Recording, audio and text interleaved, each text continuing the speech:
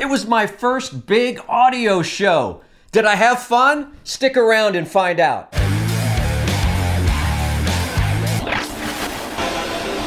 Hi, I'm Bob, and you, my friends, are back in the United States of Analog. Welcome. We like to have fun with hi-fi and audio here because you know what? If you're not having fun, you're doing it wrong. So, you know, we all get there in different ways. So don't hate, participate here at the United States of Analog. Like, subscribe, do all that stuff, and I won't bother you the rest of the show because we have something really cool to talk about today. The Southwest Audio Fest in Dallas, Texas. I was there, dangerously close to Austin, Texas, where I live, the ATX. My wife and I made the trip up there. And let me tell you, first and foremost, having my wife on the trip was great.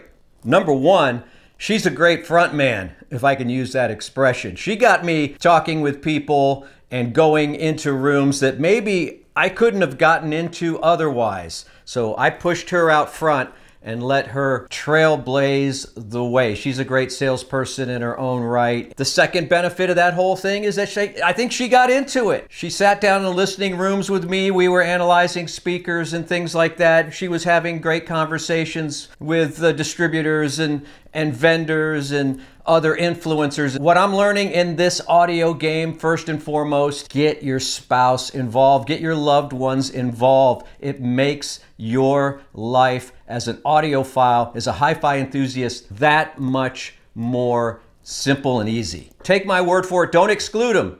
It's a big tent, let everybody in, all right? Okay, everything is bigger in Texas. We know that. Don't mess with Texas. But when it comes to audio shows, I think we still have some growing to do. This was the first year of the Southwest Audio Fest, and it was a good year. I don't think it's the biggest audio show that's ever been put on. I know there are many bigger ones. There are probably better ones, but I think it was a great start, and I think Southwest Audio Fest will be back. And I wanted to give you my 5 highlights for me personally. We're going to talk a little bit about some equipment that I saw that I enjoyed, and we're going to talk about some people that I met. So stick around here. Let's get to number 1.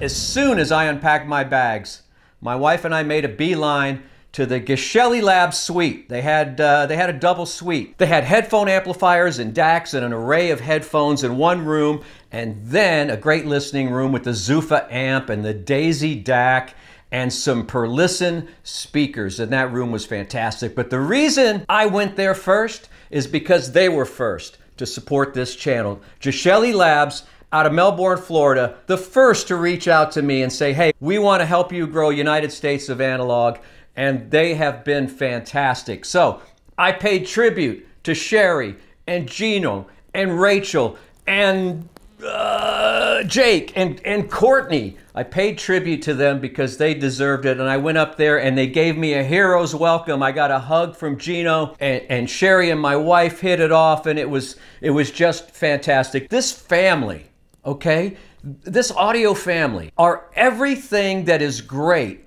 about our hobby and about this business. They're fun-loving, they're passionate, they make great equipment, they're great at marketing, they're scaling their business at the right pace, they're doing all the right things. And if I sound like a fanboy, well, guess what?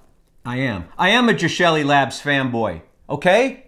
Guilty as charged, but they were the first in, they were the first to help out here at the United States of Analog, and I want to recognize them for that, and I love them. And we spent a great deal of time over the 3 days just hanging out in their suites. And one of the cool things about Geshelli Labs, they let me play the music I wanted to play to test out their equipment, and I love that WiiM amp. That WiiM integrated amp that they do is fantastic. It's like nothing else I've ever heard and like nothing else I've ever seen in that space. And I think it's off to a great launch. The Daisy DAC, the full-size DAC that they're doing now, is also fantastic. Those were paired up. They had some per listen tower speakers, and it was just a wonderful room to be in. It sounded great. Probably the highlight of my journey to Dallas, to the Southwest Audio Fest. And I look forward to seeing them at Exponent in Chicago. Number 2. Black Ice Audio, also early supporters of the United States of Analog. They rented a big room down on the main floor room, and they teamed up with Zoo Speakers. Now, I've been trying to get involved with Zoo Speakers for some time. I've seen Steve G talk about them a lot, and Cheap Audio Man, and I couldn't wait to get in there and listen to their fantastic speakers paired up with Black Ice Audio electronics. They had two setups going on at the same time on each end of the room. I don't know how that all worked out, but it was kind of strange because the systems were close, but you'd sit in front of one and you couldn't hear the other, and vice versa. So they had different Black Ice amps going on, Phono Preamps. They had Sean from Zoo spinning his personal records in there, and he would take requests. I recognized a lot of the, we were kind of in the same wheelhouse musically. He had a lot of the albums that I have behind me, but Sean was great and gave me a lot of information about Zoo Speakers. He was like the vibe director of that room, and it was super cool. And Black Ice has a lot to offer. Listen, they're direct, okay? They're direct to consumer. Again, we're talking about a company whose heart and whose heads are in the right place. They have you in mind. We had great conversations with Jamie. We had great conversations with Jared and Joey G, who also has a channel. He's an influencer too. I'm telling you, that was just a super cool room to listen to music and hang, and I hope they'll be in Chicago as well. But again, Black Ice Audio, Zoo Speakers, great combination, great people, great American direct-to-consumer audio companies, and we love that because that enables us to get a lot of quality audio and keep a little money in our pockets. Number 3, I got to meet several times with TJ of Access Audio. They're a distributor, and they have a lot of great brands. They had a great setup on the 14th floor of the Anatole Hotel in Dallas. And what drew me in was the Accuphase electronics. I don't know why Accuphase speaks to me. I haven't even heard that much Accuphase in the past, but the looks alone draw me in. And I would probably be predisposed to buy Accuphase gear even without hearing it. That's how great it looks. It has all that old school vibe that appeals to me, that Japanese design, the colored dials and the lights that are just a throwback to the 70s. Heavyweight, great stuff. And they were powering very odd but great sounding speakers, these Locrian speakers, Locrian Unicorn Mark II, I believe. They're $27,000 to $31,000 speakers, depending on the finish or whatever, but they sounded great. There are these speakers that kind of threw sound all around the room. You can see here in the photos kind of the unique driver up top that shoots down over this cone. I don't know exactly how they work. I didn't get into it, but man, they sounded fantastic in that room. I enjoyed meeting TJ, enjoyed listening to those Locrians and that Accuphase equipment. Again, one of the top experiences I had at Southwest Audio Fest. Number 4. Let's talk about more speakers, because these were my favorite speakers of the show. They weren't the biggest, they weren't the most expensive, but they weren't the cheapest either. We're talking about the Endo Audio Bravura 7.2. Now, I sat down and dug in and listened to, you know, I didn't get to hear my music, but I listened to some of the tracks that they were laying on me. And man, I don't know what it was about these speakers, but in that space, at that time, probably the best speakers I heard at the show. And you know, I can't say I heard everything that was on display, but I heard a great deal, and there was something about these speakers that spoke to me. Now let's talk about what's in them. A 22mm tweeter in a 3D printed waveguide. Now, before you get your kid's 3D printer out and think about making your own speakers, they told me it was a very specialized 3D printer. So, you know, don't try this at home.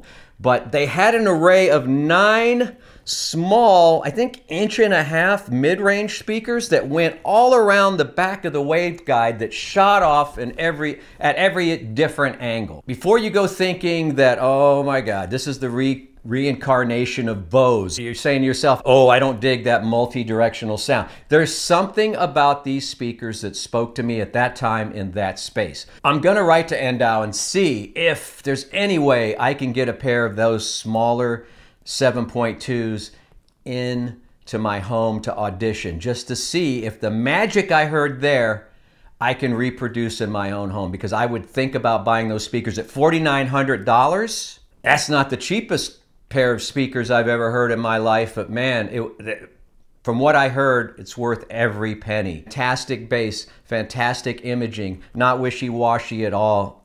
I love those speakers. Man, I could see those on my solid steel stands in my main listening area. Bravo to Bravura. Number 5.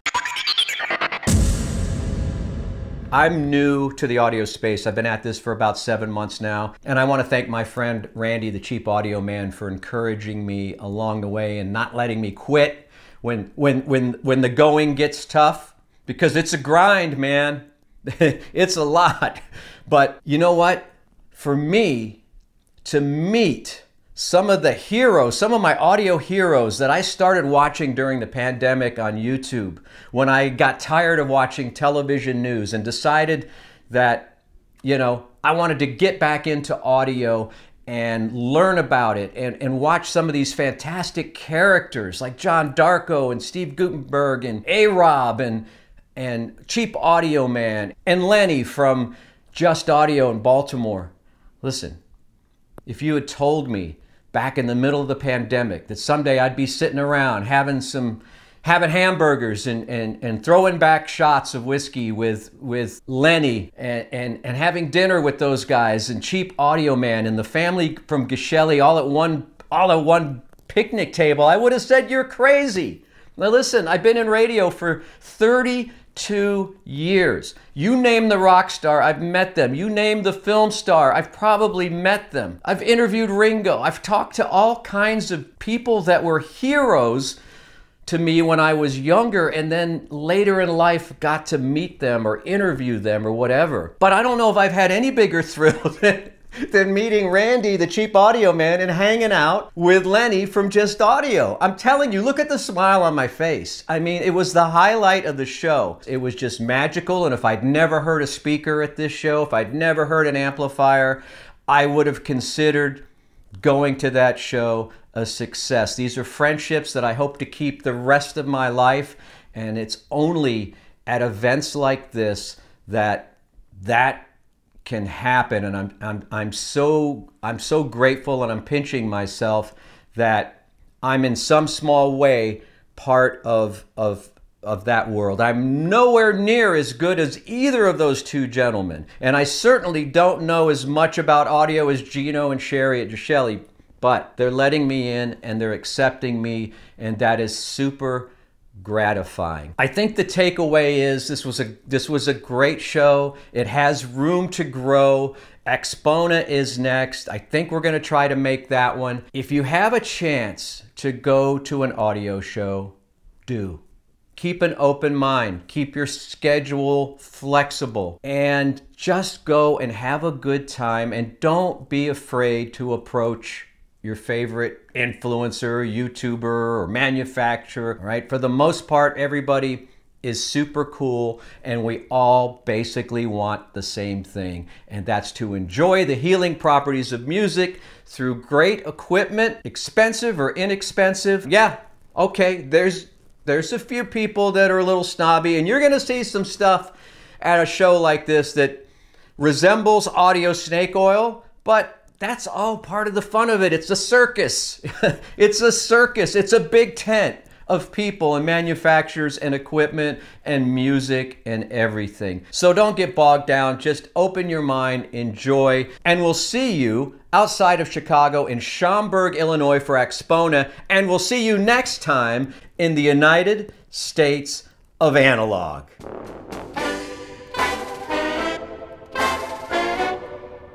What? Dylan? No. I didn't. I didn't bring you anything. The program. You can have the program.